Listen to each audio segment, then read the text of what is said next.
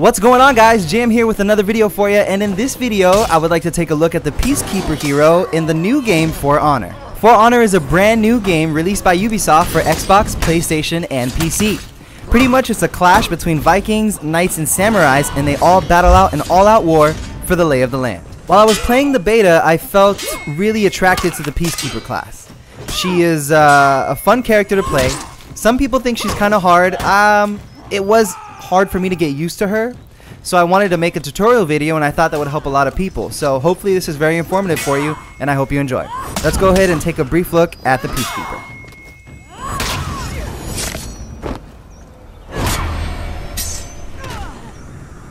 Alright, so quick breakdown on the Peacekeeper. She's an assassin type hero who is extremely agile and is very good at counterattacking. Her strengths include, but are not limited to, high mobility, quick reaction time, and the ability to apply a damage over time effect with her stab. However, on the other hand, she does have her downfalls. She has low health, limited range with her weapons, and limited block. And when I say limited block, I mean, for example, if you play with a Warden class, you kind of hold your weapon in the direction of when they're attacking. With the assassin, with the Peacekeeper, you actually have to time your blocking in the direction of which they're swinging. So that can be a little tricky, and it takes some time to get used to. Due to her low health and her low range, it's very difficult when you go against other heroes such as the Conqueror or the Shugoki, because they just kind of overpower you, and there's not really a way to keep too much of a distance as their weapons are quite large. And that's when you really have to focus on the assassin playstyle. Get in there, stab, and get out, because you will be overpowered. With that being said, let's go ahead and take a look at some of her moves. Alright, so let's go ahead and check out some of the Peacekeeper's moves. I'm going to skip the combos because they're pretty self-explanatory. I'm going to go right into the good stuff. So these are the 4 abilities that I think really give the Peacekeeper her edge. So the first one is Deep Gouge, and that is done by a heavy attack and landing a light attack immediately after. And that applies a damage over time effect, which can be really essential in a fight. The next one is Dash Thrust, and this is performed by hitting the left stick up and A at the same time, and then right trigger afterwards. And that gives a heavy attack. And this one is really cool because this one is pretty much a gap closer, so it's really good to use if you're up against an enemy that has a long range weapon. And you can also use the Dash Thrust with the Deep Gouge. So you land the Dash Thrust and then you immediately follow up with a light attack, and that applies a damage over time effect. So that can be a really good opening combo. The next one is Sidestep Strike. And this one is really essential because as a Peacekeeper, you're very agile, you're very quick, and you'll be dodging constantly. So you're going to want to use this one at the same time while you're dodging attacks. So you dodge in the direction that you think is the appropriate one, and then you immediately right after hit a heavy attack. And that's going to land a pretty decent blow. And the next one is Stab. And this one is tricky, but it is very neat if you can land it properly. You hit your guard break with X. After successfully landing your guard break, you want to hit right bumper, right bumper, right bumper. So 3 light attacks in succession. Now you can't just spam the right bumper or your light attack. You have to time it.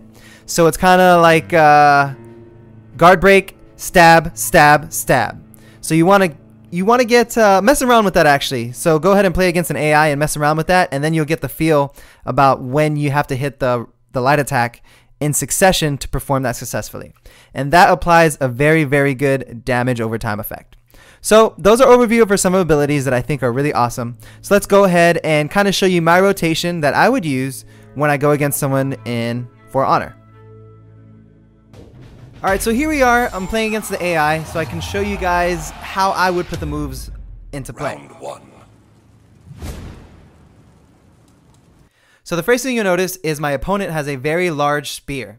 And that's going to make it a little difficult for me to get in there with my short range and do some damage. So I'm going to want to use a lunge quite a bit so I can actually get the edge on her, because me just rushing in there is not going to end well. So let's see how this goes. Alright, so the first thing I'm going to do is try to lunge. Alright, that landed perfectly. Keep closing in that gap. Give her some space. Now I'm going to see if I can get in there to apply a damage over time effect.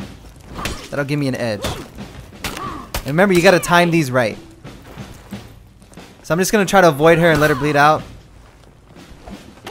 I'm not doing a good job at avoiding. I got to be more aggressive now. Okay, here we go.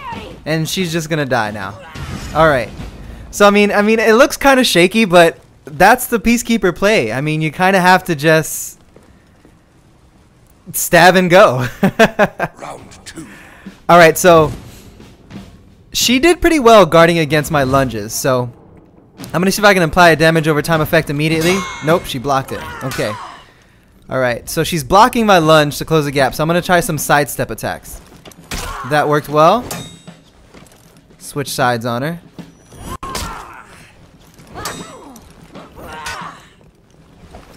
Close the gap. Ah, you see? So that one I was able to apply deep gouge. And I had to time that perfectly. Oops, I'm out of stamina. Ah, run. I had to time that perfectly to get that light attack in there to get that going.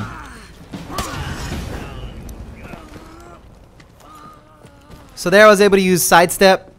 And I was able to use lunge and my deep gouge. It should kind of dwindle her health down.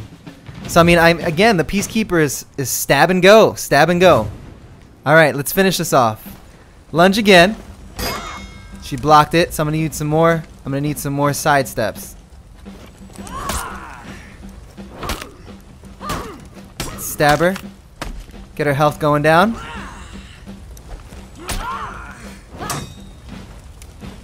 Think I need to sidestep again. Ooh, good block. See if she can do it again. Or lunge. Ha! Got him! Stab. And then just kind of let her die.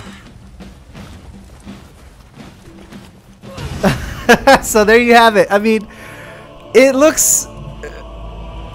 It's kind of cheesy, I'm not going to lie. But it's kind of how you have to play as a Peacekeeper.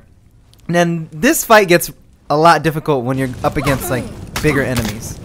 Like I said before, the Conqueror and the Shugoki, I think it's called, if I remember correctly, they're really, really tough for me to beat. So I usually have to be more careful than I was in this match. I hope this showed you some good tactics that you can use. So let's go ahead and switch over so we can close out. Thank you guys for watching. I really hope you enjoyed the video. I hope it gave you a good insight as to how the Peacekeeper works, and I hope it helps you with your builds. And I hope you influence you to try the Peacekeeper out. She's fantastic and she's super fun. If you guys want to add me on Xbox Live, I'll see you on the battlefield. The information is on the screen for you. And I also have a live gaming radio show. That information is also on the screen for you as well. This is JM signing out, and as always, happy gaming.